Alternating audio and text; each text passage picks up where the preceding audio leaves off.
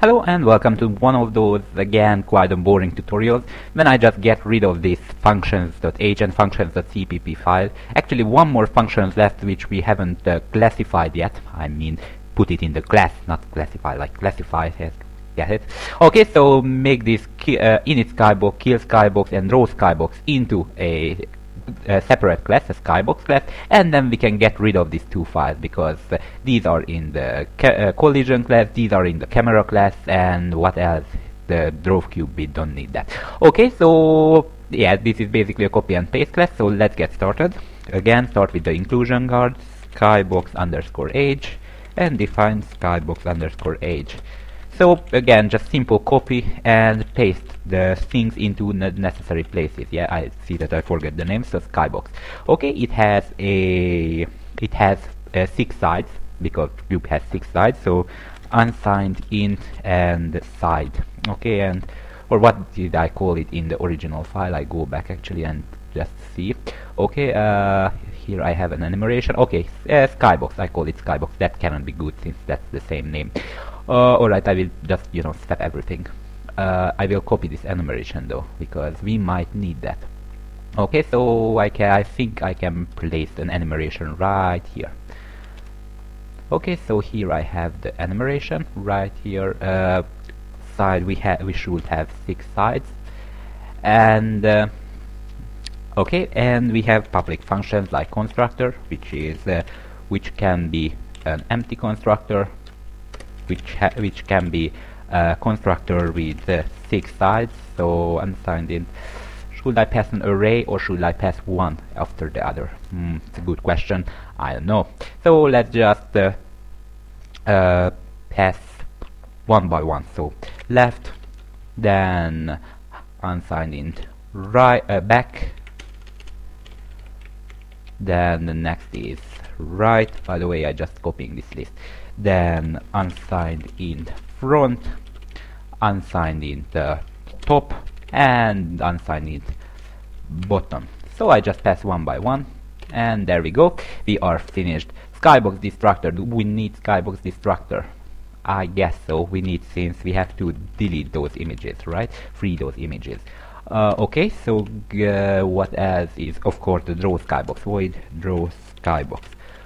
Right, and it waits actually a size, so float. Maybe you should store the size as well right here. So float size. Okay, and actually get this size through the constructor. Float s like size. You know what? I should make these public. I don't care if someone just want to access them, but I don't make a lot of getter and setter functions, not right now. Okay, and draw skybox, and in that case it doesn't wait any parameter. Okay, and let's make these. So first of all, include, obviously. So include skybox.age. By the way, if you haven't noticed, I again work without without any cheat sheet right here in the other side of my screen. I just work from without actual code, so improvising, that's the right word I'm searching for. Okay, I was searching for skybox. Okay, and the last class function skybox. Right, the empty constructor, make the size equal to -1 and make all of the things in this array, so all of the variables in this array, I guess, to -1, indicating that we have no textures there. So it's less than 5 I++, and just side I and make it -1. Okay, that was simple enough. Then in here make the side 0 to left. Actually, we don't need that enumeration at all. I think we can remember that, right? Okay, so we don't need that enumeration, and just make 1, 2, 3, 4, 5, 6. Okay, 1, 2, 3, 4, 5, almost. Yeah, no, I got it. Okay, so left, and then copy back, right, front, top, and bottom, and make the size equal to s. So size equal to s. Whew, that was simple. Okay, this one should be the same as the kill skybox in the functions.cpp. Okay, we will do the textures elsewhere. So kill skybox, and this simple enough. Just delete the textures. By the way, if you're here because of the skybox class, we didn't actually implement the skybox class here, as you probably guessed. We implement the skybox function elsewhere. So, side in another tutorial. Right, that was simple enough. We just delete all of the 6 textures, and the draw skybox is left, which is again copy and paste. So copy from the functions.cpp, and all of these should be copied in there. So Ctrl C and just place it right here. The only thing I have to do is actually make a new document, paste it in here, and change the skybox equal to side. So swap it or exchange it or change it, basically change, that's the right word. Okay, and we can copy this back again to the skybox class. So again, I only did is just change the skybox into side, but not by one, but using the text editor. Okay, and use the right order, so 0 and front. Oh, maybe I need that enumeration after all, or I can just copy the numbers from right here. Here I am. So okay, now I'm completely lost. Where is the skybox class? Here it is. Okay, so the front, so the left 1, back 2, I should use here, left 1, back 2, front is 0, 1, 2, 3, front is 3. Okay, next one is this, the right face, right is 0, 1, 2. I just copy these values if you haven't noticed. Okay, sky top, the top of the skybox is top, back, right, front, top, which is 5, 4 I said. Okay, the next one is the bottom of the skybox, which is 5, and there we go. Did we have any number? 5, 4, 2, 3, 0. We didn't have the 1, did we? I don't think so. Oh, here it is the 1. Okay, I think we are pretty much finished. The only thing left is to remove this function class and actually load these textures somewhere. So I just close that, and actually I think I will load that in the game.cpp. So game.cpp file. I go here and I load it. So make a unsigned int left, and just actually load the left. So load texture, what was it called, left.bmp. Oh, by the way, I'm not sure that we copied the load texture function from the object loader to here, or from the functions.cpp to here, although we have a definition for that. So I think we first should copy that. Okay, it's not too much fun doing this. Okay, game and load texture, and I just copy the load texture from the function class here. I have a load texture somewhere in here. I'm searching for it. Here we go. Just copy this. Copy and paste. There we go. This actual comment screw up everything. Right, so we have this load texture function. Now we can load the textures in the constructor. So load texture, then I have an unsigned int right. Let me just type this.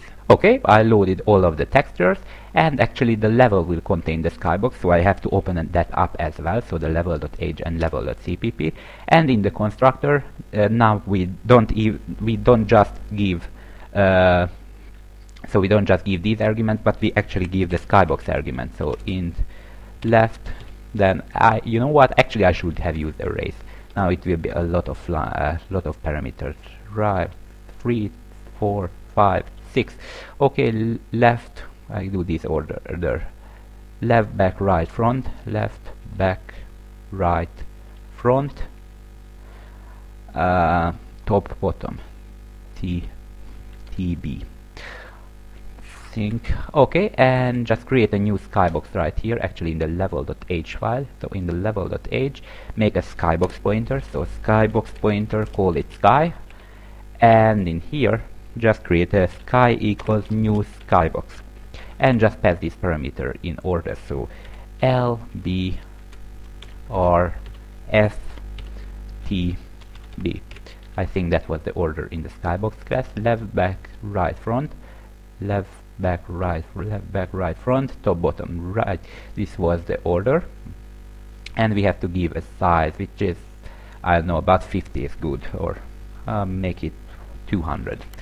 That's good. And we have the skybox now, and actually it's a good thing that we have a destructor right here.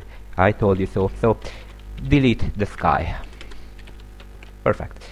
Okay, and in the update function, actually what we will do in the update class, I think we don't do anything in the in here. We should call the skybox class update, so the draw skybox outside. So I will make a function which return a skybox, get skybox, and this is actually in the level function, and just return the skybox. So return sky. So we can go back to the game.cpp file, get the skybox from the level, and update the skybox in the place where it should be updated. Okay, here we have the skybox, and I just make the definition right here as well. So skybox, get skybox. Okay, and in the game.cpp file, here where I actually will draw the skybox, somewhere in the show function here, draw skybox, actually I will get the current level. So this is levels 0 at the moment, which would make a variable called current level, and I get the skybox, get skybox, and then just use the draw skybox function. Okay, the kill skybox and create skybox, or these kind of variable, not needed anymore, so I just search for them. Okay, wait a minute, kill skybox, this is not needed, and create skybox or something like that is not needed either. Skybox, init skybox, that's right. Okay, and let's try it. I think it's supposed to work. Oh no, wait, one more thing is remaining, is whenever we load the level, whenever we created a new level. So this is the weapon, yeah, here is the levels. Actually I move these texture loading above the levels, and I test these parameters obviously. So left, right, so on. So left, back, right, front, top, bottom. I think this is the worst tutorial among all. What do you think? Okay, that's pretty boring, and we have actually a bunch of errors because we haven't included anything in the skybox class first of all. So include gl/gl.h, gl/gl.h, and that should fix some of these. Okay, this fixed these. Sky was not declared in the scope level.cpp 15. Was it in this file? Level.cpp, it's in the destructor. So go to the level.cpp file, and let's see why is it not the sky. I define the sky probably because it cannot create the skybox. So compile. Oh, that's a lot of problem. Level.h 17. I forget to include the skybox, didn't I? So I just open up the level.h and include the skybox class right here. Include skybox.h, and now try it again. Bit better.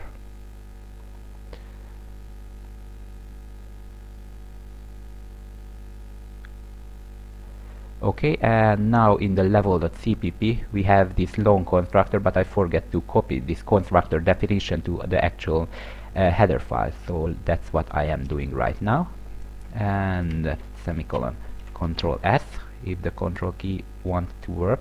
Skybox.cpp line 5, S is not declared. 5. Oh, right here, this is size actually.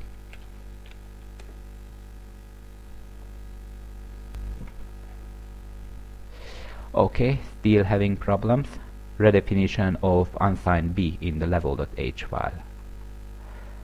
So B, like bottom and back.